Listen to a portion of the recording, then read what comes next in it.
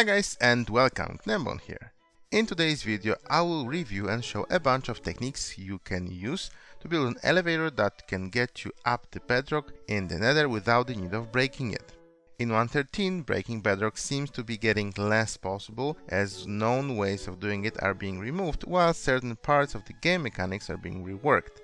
As in all other cases, I'm pretty sure it's all temporary, we'll find ways to do it, but there are multiple reasons why you wouldn't want certain blocks, including bedrock, to appear in certain locations, like for example with wither cages, for more effective mob farms, or just for aesthetic reasons. But the most basic reason people seem to do it is just to get on top of the nether, either to build a simple gold farms that don't require a perimeter, or by simply access the roof to easily move around the world via nether without the need of drilling all the tunnels. If that's why you need bedrock to break, just to get on top of the nether, you shouldn't be concerned, as there are methods that work, and I personally think that there is no reason that they wouldn't work in the future as well. All of them really require to find you a 2-block long space right below the nether ceiling that you can get access to, and then make the game place you on that 1 block of space. There are multiple ways to do it. The simplest is just to use a nether pearl, but you can also use a minecart. Since the ceiling is here 1 block high and the player is already in the bedrock block in question, they can move freely out of this block, and those are some basic vanilla mechanics. Simple way to do it would be to use another ender pearl, a boat, or just place a ladder before in that 1 block space and just walk up. You can also use levitation from a shulker, or just simply make use of a simple jump boost effect. When you are upstairs, by far the most basic way to go down is to use another portal, which will simply take you down home and then back to your nether hub, but there are other ways of doing it as well. If you need more streamlined method, surprisingly this one still works, which was a method presented by Unarybit back in 1.8, which involved placing a minecart right below the ceiling, another one right on top of it without the rail, and just keep your right click on your mouse pressed while you're zipping through all those minecarts. Since you can connect it very easily with the minecart elevator, this seems like the very good and streamlined way of getting up the top. There's one slight drawback to the solution: no matter how fast you click, you will take damage while going through this bedrock bit, but this is also something we can avoid with just a little bit of different design. And that's by using an activator rail. This concept I learned the first time ages ago in one of Panda's 4994 streams. I couldn't find record of it, it might be unlisted at this point, but it was just to use an activator rail. Minecarts on powered activator rails have very interesting properties in terms of how they eject the entities they carry. If they have space to eject an entity in any of the 8 positions around the rail, they do it by placing an entity 1 block or 2 blocks above the current entity position. Since different mobs have different riding heights, they may end up at different elevations right after being ejected.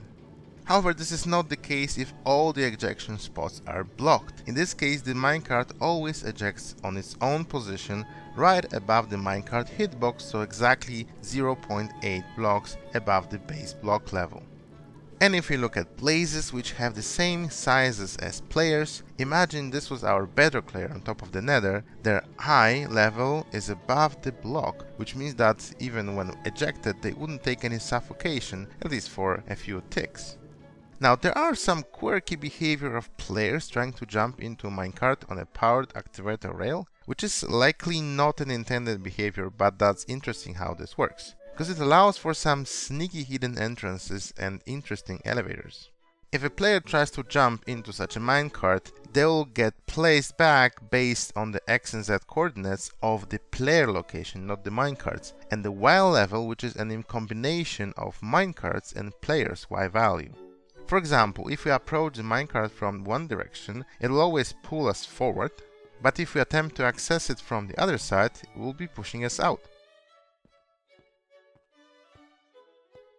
One little side effect of minecart placement is the fact that it always ejects in the middle of the block, which, if that's an important thing to be at exact position for some reasons, you can use a minecart to place yourself exactly in the middle of the block. Another interesting side effect of this combined player minecart placement is the fact that we can get into some secret places by right-clicking on such a minecart from a predefined location. or just build a really weird yet functional player elevator.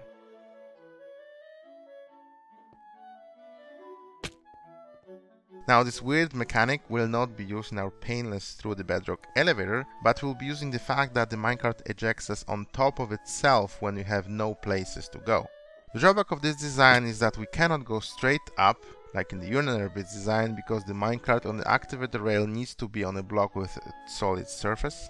So we will be a tiny bit slower, but we won't be taking any damage, so for short distances, just to get through bedrock, this might be an appealing solution. The core of it is to be able to put a minecart on a powered activator rail one block below the ceiling, with a good access to this block from either of the sides, and there will be typically many locations you can find around the spots you're interested in. For example, here I found at least 2 of them really close to 0, and that's the same for every seed because the bedrocks are the same.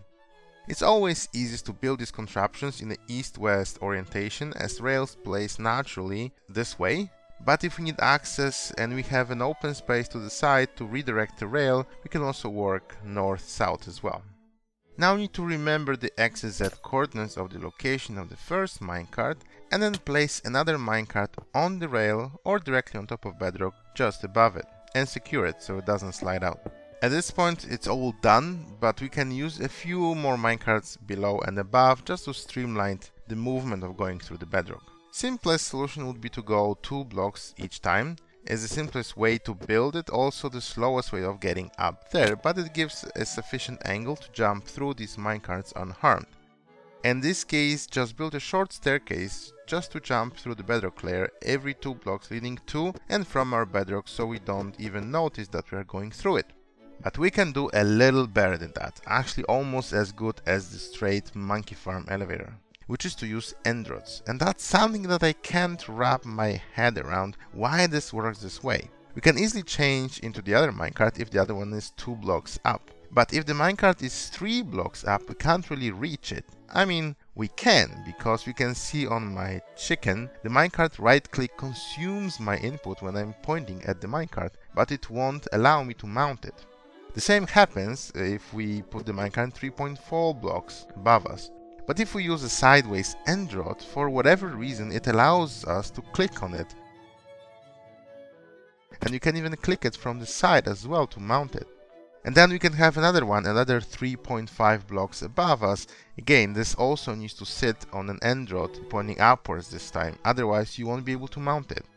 In total, comparing to a standard Monkeyfarm elevator, we are losing 1 block on 2 hops, so 7 blocks per 2 hops rather than 8. But we are getting a way to get through the bedrock unharmed.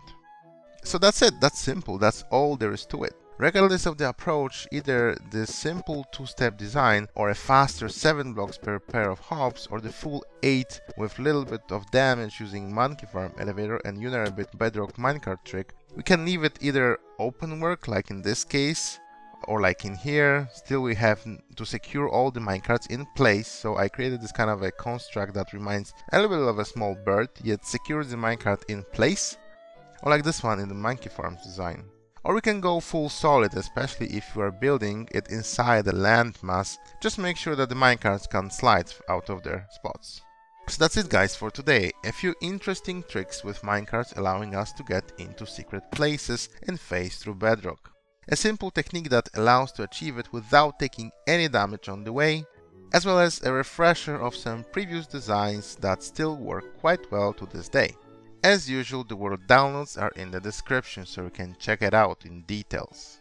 In case you guys want to find an answer if we can go through the bedrock down without the need of using a portal and going through the overworld, or learn how to move other entities through the bedrock without breaking it, check other Unarybit's little 1.8 tricks that still work to this day.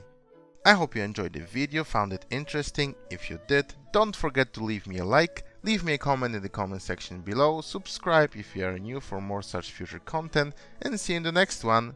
Bye bye!